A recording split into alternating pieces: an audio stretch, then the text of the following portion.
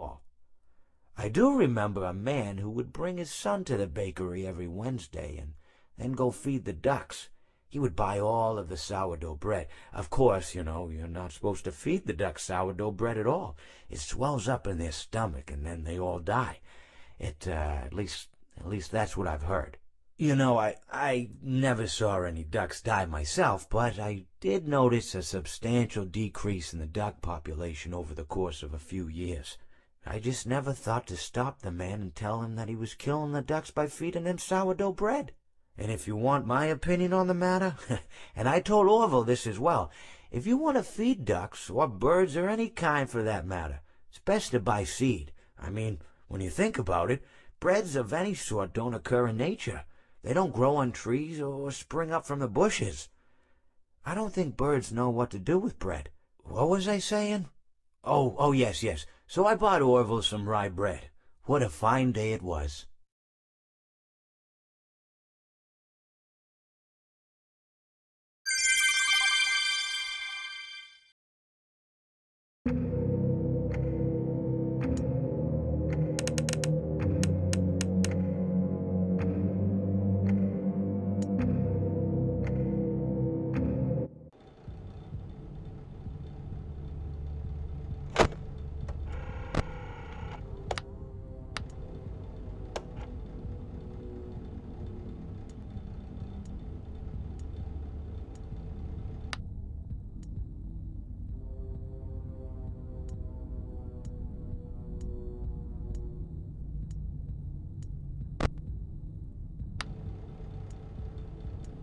Now I will tell you a story.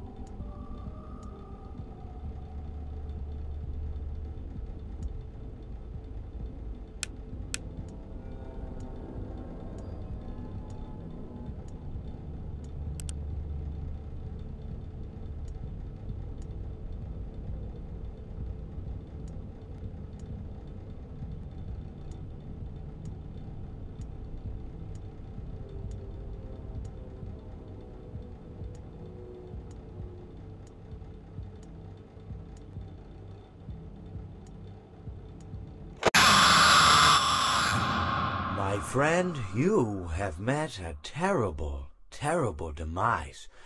But, you know, I don't feel too bad about it.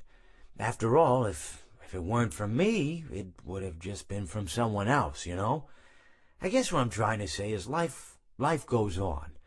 Well, for everyone else, life goes on, not for you. You're dead. But that's neither here nor there. It reminds me of one summer day in the park. I was having just a delightful picnic with my good friend Orville, and I said to him, Orville, I have a story. And he said to me, what's the significance of the story? And I said to him, Orville, not every story has to have significance, you know. Sometimes a story is just a story.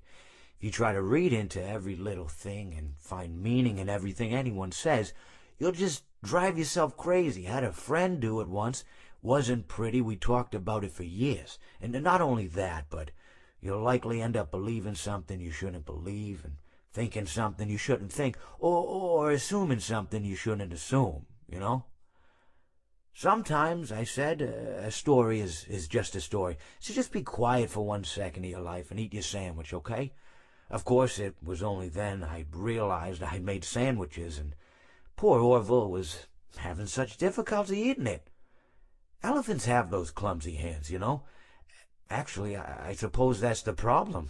They don't have hands at all, do they? They're all feet. And I couldn't imagine someone asking me to eat a sandwich with my feet.